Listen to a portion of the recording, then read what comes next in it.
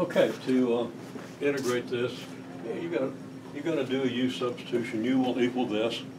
So the du is going to be what? Delta over m dv. So the dv is m over delta du. So you're going to end up with an m over delta, natural log of absolute value of g plus delta over m v equals negative t plus a constant.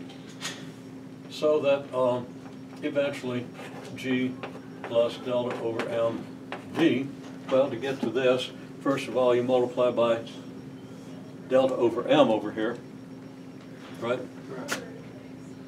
And you're going to get a negative delta over mt, and then you're going to do exponentiate both sides, and you're going to end up again with an a e to the negative delta over mt. Yep.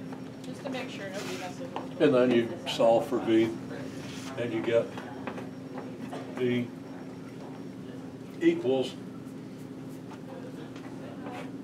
still a e to the negative delta over mt, because you're going to multiply by m over delta, and the a will absorb that. But of course, then you're going to multiply the g by m over delta, and you're going to end up then with a negative mg over your delta, if I've done the arithmetic correctly.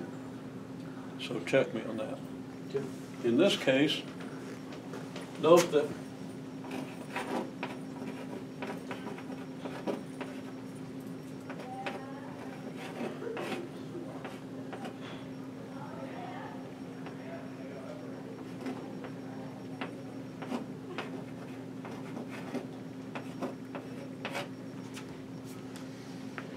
factor out the g, you get this.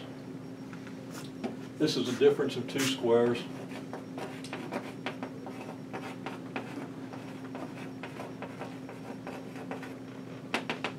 And then that leads you to partial fractions.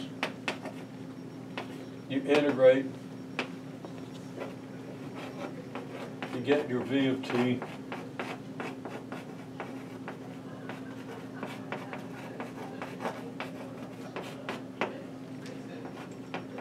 Then interpret this and check. And actually check probably before you interpret it. But you kind of do both at the same time, because your interpretation doesn't hold any water. Then you probably screwed it up. And your check probably isn't going to work. Okay? So, that's the scheme. Go ahead and work that one out, and we'll see how you do with it. And feel free to ask questions anytime, email me, whatever. Okay.